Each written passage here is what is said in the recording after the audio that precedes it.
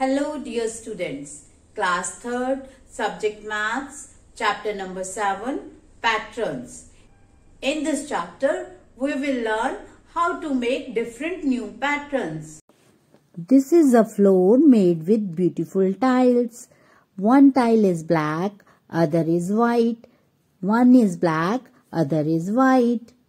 This pattern is formed by repeating this sequence. In the next window grill, 7 grills are plain and 8th one is designed grill. Every 8th grill in this window is designed grill. Hence, pattern is formed by repeating this sequence. This sari is designed with beautiful pattern of leaves.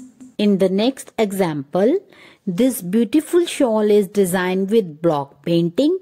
One time block is in upward position. Next time it is in the downward position. Patterns are formed by following some special sequence. Let's have some more examples. Some children are playing in the ground. While playing, they all stand in a straight line. Let's see the sequence in which they are standing. One girl, one boy, again one girl, one boy. After boy, there is again one girl. After girl, there is again one boy. Their standing sequence is in the form of pattern. Let's learn one more pattern, dear children. Now see how they all are standing. One boy, two girls, one boy, two girls. After two girls, yes, there is one more boy. This sequence is also in the form of pattern. Children, bring out your copies, books and pencils. We will learn to make some more patterns with them. See the first pattern: pen, book, copy.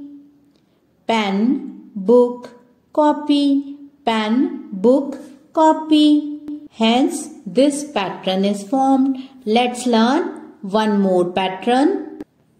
Book, copy, pen. Book, copy, pen. Book, copy, pen. In the third pattern, pen, copy, book. Pen, copy, book. Pen, copy. Yes, what will come after copy? Book. Let's see the next pattern. One sharpener, two pencils. One sharpener, two pencils. Now what will come after two pencils, dear children? Yes, one sharpener will come after two pencils.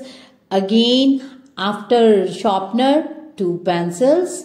Then after two pencils, again sharpener. This pattern is made by repeating this sequence. Today, we have learned about patterns with the help of these different examples. In your homework, you will try to find out some more examples of these patterns at your home.